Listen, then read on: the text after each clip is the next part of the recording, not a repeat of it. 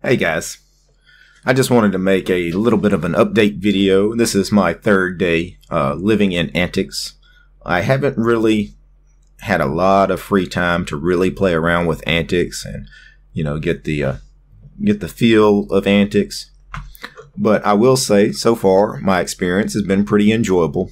Now, when I originally installed AntiX, I told you guys I would probably live in one of their default window managers, because, you know, I really wanted to live in AntiX as the developers intended it, you know, using Joe's Window Manager or ICE WM or Fluxbox or just Luft WM. But in the end, what I ended up doing was I ended up installing OpenBox, at least for now, because OpenBox, I've already got all my config files for OpenBox set up exactly the way I like it, and because I've needed to make a couple of videos in the last couple of days. It was a lot easier just to get OpenBox, an OpenBox session up and running and doing exactly what I wanted. I really wanted to try to configure Joe's Window Manager to basically mimic the way OpenBox works for me, but I don't think I can. I don't think I'm going to be able to use Joe's Window Manager because there's some functionality that's missing in Joe's Window Manager that I really need, that I like in OpenBox and in other floating window managers. For one thing, in Joe's Window Manager, I mentioned you can't really set any mouse bindings the way you can in OpenBox. In OpenBox, for example, I'll open up the file manager here. This is PCMan-FM. I installed PCMan-FM on this. AntiX does not come with PCMan-FM, but I've got the middle click, the scroll wheel on the mouse binded to close windows when I click the taskbar down here. So if I middle click on the file manager here, it kills it. I can't do any kind of mouse bindings in JWM. Basically, however the mouse bindings are set out of the box, that's all you get. You can't edit them in any way. That's kind of a big deal for me, but I could probably get by with that. But the other thing that really annoys me is window decorations. I can't undecorate windows when I need to. For example, right now I'm running GUVC View. This is my webcam program here. If I right click on the title bar here in OpenBox, or in a lot of other window managers too, KDE even has this, you can choose undecorate. And the frame and the title bar, all the window decorations just go away. You're left with nothing but the program. No decorations of any kind. That's really nice, especially for what I do. You guys know I review a lot of Linux distros in virtual machines. And to be able to undecorate that virtual machine and get rid of the title bar at the top of the window and the frame and the border and all that is really nice, because now I'm just recording the virtual machine. You're not getting any extra stuff, you know, the window decorations and stuff on my host machine, you know, in the video that doesn't need to be there. It's just a distraction. So I can do that in OpenBox and a lot of other window managers. I can't do that in JWM. That's kind of a deal breaker. So I installed OpenBox and just pulled down all my config files from GitHub. You know, I have a GitHub repo that I put all my config files on. So this is pretty much OpenBox as it was on Manjaro that I had on this machine before. It's also basically OpenBox as it was before Manjaro had the Ubuntu LTS on this machine, and then Debian before that. The great thing with these minimal window managers, once you get them configured, if you save your config files and upload them to a repo like GitHub, it doesn't matter when you distro hop. This is pretty much OpenBox as it was before on Manjaro that I was running, so everything looks, feels, functions exactly as it did before. Now, again, I want to live in some of the other AntiX window managers. Probably not Joe's Window Manager. I might do ICE WM. I might see if that would work for me for a little while.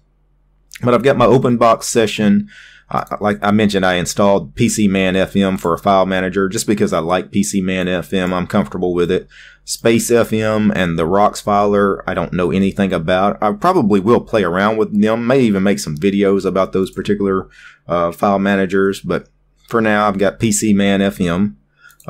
The other thing I didn't like was the default terminal application was LX Terminal.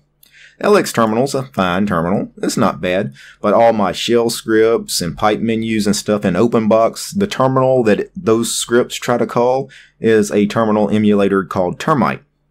Now, that is a problem in AntiX and Debian in general, Debian and all Debian-based distros. Termite is not in Debian's repos. Despite the fact that Termite is a pretty popular program, Termite is not in the repos. So you have to build Termite yourself. Let me show you how I did that.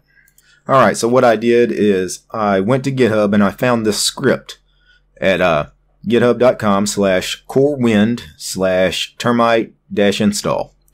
So termite-install, what it is a shell script that takes care of pulling in all the dependencies you need to build Termite and install Termite on Debian. Because I'm telling you, installing Termite on Debian is not an easy task. This shell script here makes it a lot easier. So you guys that are running Debian, AntiX, other Debian-based distros like Ubuntu and whatnot, if you want the Termite terminal emulator, find corewind/termite-install, and that's going to help you out. The other thing I needed to put on AntiX that wasn't installed by default is the Ubuntu font family. The Ubuntu font family is a free and open source font family, much like Deja Vu and Liberation and those other free font families. But the problem with the Ubuntu font family, unlike those other free and open source font families that I mentioned, the Ubuntu font family for some reason is not in the Debian repos. But that's not a huge issue. What you need to do is go to design.ubuntu.com/font. And that is the Ubuntu font homepage here. And go to the bottom of the page, click download the Ubuntu font family, and that will download a zip file. Extract that zip file, put those fonts in your /user/share/fonts folder, in the TrueType folder, and then update your FC cache.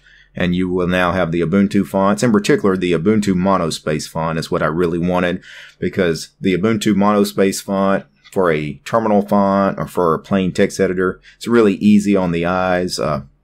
You know, I like the Ubuntu monospace font a lot.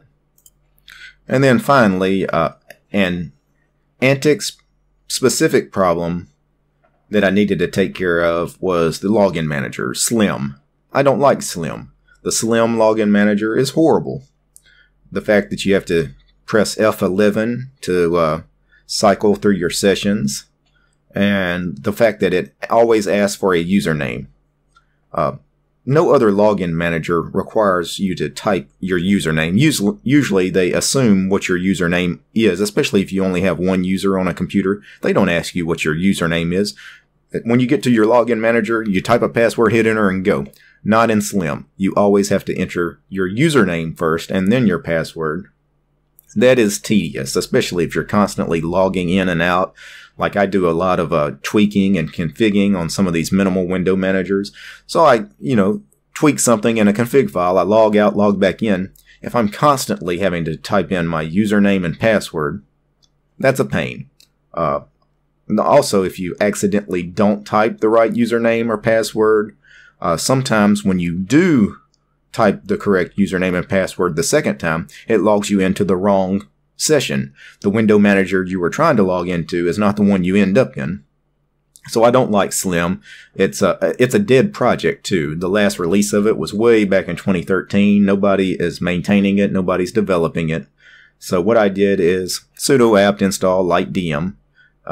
Lightdm. Not a lot of dependencies, and it's in the Debian repos, and it just works. So sudo apt install lightdm, the lightdm GTK greeter settings too. I went ahead and installed that, and I'm using lightdm for my login manager. I went ahead and sudo apt purge Slim and just got Slim off this system. I don't want to see Slim ever again.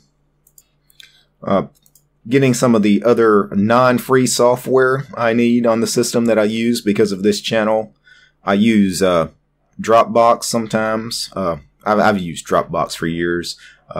Dropbox has a .deb file. Go to dropbox.com and it's easy. Just grab the .deb, install it with gdebi, or use the terminal and do a dpkg.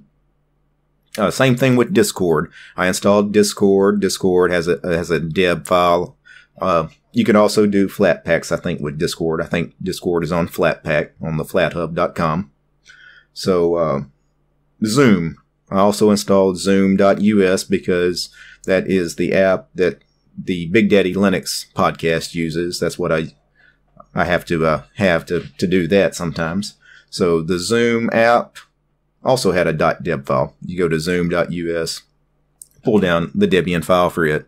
So there's a ton of non-free software that is packaged for Debian. That's the great thing about Debian, being that Debian is such a popular distro, and that Ubuntu, which is based on Debian, is a massively popular distro.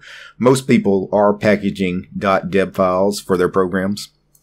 My audio player of choice, you guys know I like Deadbeef. Deadbeef is a fantastic music player. I couldn't find any kind of deb file for Deadbeef. I had to build Deadbeef from source. It wasn't hard at all. It was actually pretty straightforward and easy. But you guys that like the Deadbeef music player like I do, you're going to have to build it from source if you're in Debian or Debian-based distros, unfortunately. So that's my experience with AntiX after 3 days. Again, I haven't done much with it. I really haven't had time to play much with AntiX. I really haven't had time much to take a look at the AntiX community, the forums, IRC chat, because I really want to see what kind of activity is going on, whether the community is active, whether the community is helpful. It was one of the things that impressed me about the Manjaro community when I ran Manjaro for a couple of months. The Manjaro forums, a lot was going on. Everybody was friendly. Everybody was trying to help each other. But anyway, AntiX after 3 days. I'm liking it so far. Take care, guys. Peace.